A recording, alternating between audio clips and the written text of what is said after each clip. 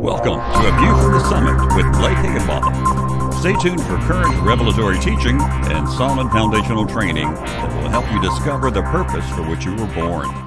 Thank you for tuning in, and remember to share this broadcast with your friends and family. Hello, my name is Blake Higginbotham with Apostolic Kingdom Alliance. Welcome to A View from the Summit.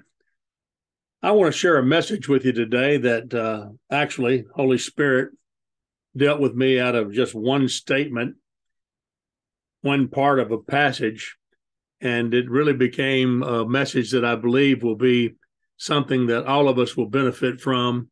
And I'm going to share my screen with you today, and we're going to go ahead and get started. The title of this message is So That You May Be Sons. So that you may be sons. You heard that it was said, you shall love your neighbor and hate your enemies. But I say to you, love your enemies and pray for those who persecute you, so that you may be sons, so that you may be sons of your Father who is in heaven. That particular segment of this particular passage just leapt off of the page to me, and I began to really do a deep probe into this passage of Scripture to see what the Father was saying to us by His Spirit, so that you may be sons of your Father who is in heaven, for He causes His sun to rise on the evil and the good, and sends rain on the righteous and the unrighteous. Or if you love those who love you, what reward do you have? Do not even the tax collectors do the same?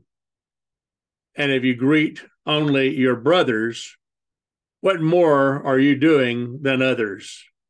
That almost sounds like a song, doesn't it?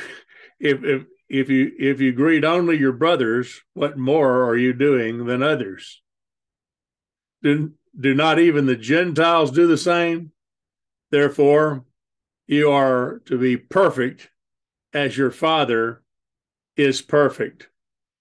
That's found in Matthew 5, verses 43 through 48 in the Legacy Standard Bible. Now listen to my thoughts concerning this particular passage of Scripture. In order to love our enemies and pray for those who persecute us, we have to know and understand the love, grace, and mercy of Yahweh. It's other than that, it would be impossible. Other than that, it would be against nature. Other than that, our soul just could not deal with that reality. But so that you may be as your, listen, so you may be sons of your Father who is in heaven, you're going to learn how to love your enemies and pray for those who persecute you. And if you hadn't got here yet, don't beat yourself up, because it took me some time to get to the place where I could actually love my enemies. And I have a better understanding today of loving my enemies than I did when I started. I really only have one enemy. There may be somebody, on planet Earth that considers me their enemy, but I don't consider them my enemy, and I don't consider anybody, any human being, my enemy. So it's really easy to love my enemies because I don't consider them to be enemies. Now, they may be under the influence of the one who is my enemy. They may be operating in a lack of understanding concerning the love, the grace, and the mercy of Yahweh, but that doesn't give me an excuse to hate my enemy or to retaliate against those who persecute me. So if you have a better understanding of the love, grace, and mercy of Yahweh, you will be able to love your enemy, and you will be able to pray for those who persecute you. Not just pray that you will, that you won't go through anything very difficult because they're persecuting you, but pray for the actual persecutor and ask Yahweh to deal with their hearts. Ask the Lord to allow truth to be revealed to them. And that's what we've got to learn to do. Loving your enemies is not natural, nor is it based on a religious moral code of ethics. The truth is, most people only love those who love them and pray for those who can benefit them in some way. Are you with me so far? Most people only love those who love them and pray for those who can benefit them in some way. Now, you know I'm telling you the truth. This passage also suggests that there is nothing to gain from only loving and blessing those who love and bless us. For even the worst of us is capable of that.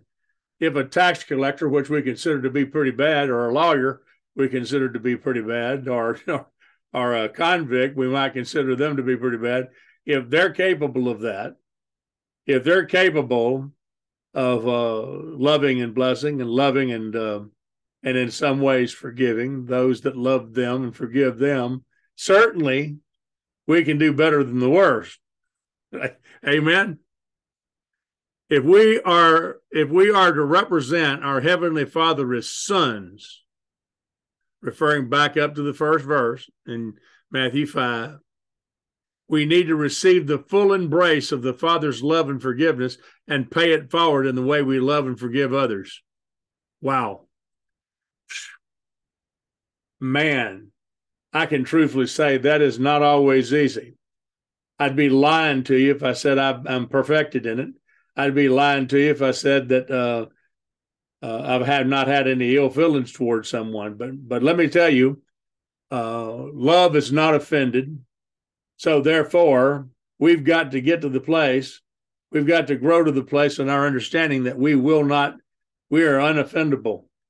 We may become disappointed with someone, but we are unoffendable. We're not going to stumble over something that somebody says or does toward us.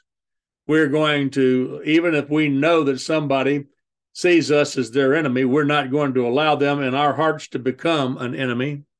And we are not going to give the defeated one credit for in some way influencing them against us. We are not going to curse them. We are going to bless them. The scripture says, here's another one. Here's another one that's not always easy, because there's times when I want to lower the boom on people with my mouth. I don't know if that's an issue maybe with you. I don't know. But let me say this. There's times when if I'm being candid, there's times when I'm not thinking very nice thoughts about them, but the scripture says, bless and curse not. Doesn't say, it also says, don't repay evil with evil, but repay evil with good. Vengeance is mine, says the Lord. Well, sometimes I just feel like that we ought to be able to invoke the power of God and call down lightning from heaven and just deal with the issue right there on the spot and just be done with it. And poof, they turn into a little vapor of smoke and it's over with. But that's just not the way it is. But if you'll keep your heart right and you'll love and you'll walk in grace and you'll show mercy and you'll pray and you'll bless people, are you listening to me? I guarantee you this, Yahweh will deal with it. Well, say amen, Brother Blake. That's good preaching. Now go ahead. Being holy as or like, I would like to say, probably is a better meaning and better understanding of this. Being holy as or like he is holy will become our life in him with one another.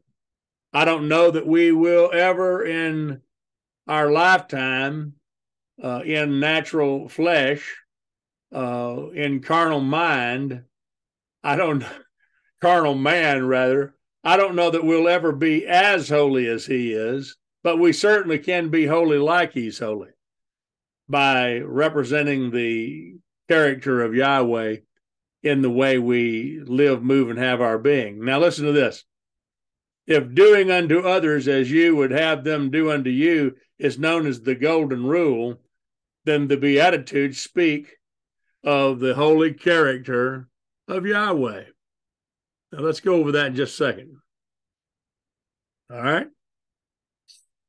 What happiness comes to you when you feel your spiritual poverty? What happiness comes to you when you feel your spiritual poverty? For yours is the realm of heaven's kingdom. What delight comes to you when you wait upon the Lord? For you will find what you long for. What blessing comes to you when gentleness lives in you? For you will inherit the earth. How enriched you are when you crave righteousness, for you will be satisfied. How blessed are you when you demonstrate tender mercy, for tender mercy will be demonstrated to you. Wow. What bliss you experience when your heart is pure, for then your eyes will open to see more and more of God. How joyful you are when you make peace. Isn't that the truth? You know, it's one thing to get into an argument or even a heated discussion and then make peace. There's just something about it. How joyful you are when you make peace. For then you will be recognized as a true child of God. How enriched you are when persecuted for doing what is right. For then you experience the realm of heaven's kingdom. How blessed are you when people insult and persecute you and speak all kinds of cruel lies about you because you love me. So leap for joy, since your heavenly Father, your heavenly reward is great. For you are being rejected the same way the prophets were before you. That's found in Matthew chapter 5, same chapter, but before the passage that I read before in verse 3 through 12 in the TPT translation. Being sons of our Father who is in heaven results in being and doing differently than the world. Will we ever be able to get this one? As it pertains to the way we run our mouth, the way we treat people, the way we act in life. Listen, I can say this that there's a lot to learning better social behavior. There's a lot to learning how to listen to people. There's a lot to learning about really caring for people that has to be learned. Being sons of our Father who is in heaven results in being and doing differently than the world. What if I told you that Yahweh hadn't called you to be a disruptor? He hadn't called you to basically critique everything, make everything right, straighten everybody out. Listen, the world does that. The universe does that. Circumstances and situations do that. Life is hard for a lot of people, and then they die. For me, life, it may have been hard over the years, but I rejoice every day that I have on this earth. When I wake up in the morning, I'm looking for an opportunity to communicate with my Father via Holy Spirit, and I always ask him, what are we doing today? What are we doing today? If he doesn't answer me, then I just go ahead and get me a cup of coffee and sit down and wait a little bit longer. And I like to be real quiet in the morning for about 20 minutes and try to disengage my thinking and my planning and, oh, hallelujah, my great ability to, to figure things out. I want to repeat that again. Being sons of our Father who is in heaven results in being and doing differently than the world. Now listen to this passage of scripture found in the same chapter of the book of Matthew, different section. Your lives are like salt among the people. But if you, like salt, become bland, how can your saltiness be restored? Flavorless salt is good for nothing and will be thrown out and trampled on by others. Your lives light up the world. your lives light up the world. For how can you hide a city that stands on a hilltop? And who would light a lamp and then hide it under an obscure place? Instead, it's placed where everyone in the house can benefit from its light. So don't hide your light. Let it shine brightly before others so that your commendable works will shine as light upon them. And then they will give their praise to your Father in heaven. That's Matthew 5, verses 13 through 16 in the TPT translation of the Bible. The Beatitudes describe the blessedness of those who have certain qualities or experiences particular to those belonging to the kingdom of heaven. So I want you to reread all of Matthew 5 with this in mind. It's all about becoming those who may be sons of the Father who is in heaven. And there is nothing greater than sonship. And there's certainly nothing greater than representing the Father by referral. And so we need to consider these passages of Scripture over and over again until we're able to understand the difference between loving the way the world loves, the way religion loves, the way just ordinary people love, and the way sons love, and the way sons live, and the way sons forgive, and let it affect our lives. Let it change our world, because we are the light of the world. I bless you today in Yahshua's name. Until next time. Thank you for watching A View from the Summit. We pray that you were encouraged, blessed, and challenged by today's message. All of Blake's music and books can be found and purchased at www.musicbyblh.me. That's www.musicbyblh.me or www.booksbyblh.me. That's www.booksbyblh.me. For more information about Apostolic Kingdom Alliance, go to www.apostolickingdomalliance.com.